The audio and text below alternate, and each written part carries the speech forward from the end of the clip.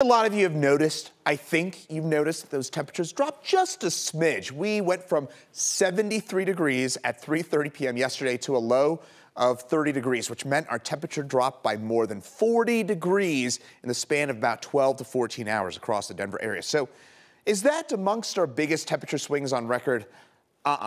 Not even close. This is just Denver being Denver. Biggest one-day temperature swings on record. How about that in 1872? That's within one 24-hour period.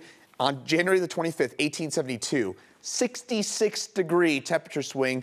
We've seen some of those 60-plus degree temperature swings in just one day. Now this, what we saw between last night and today, counts as a two-day swing.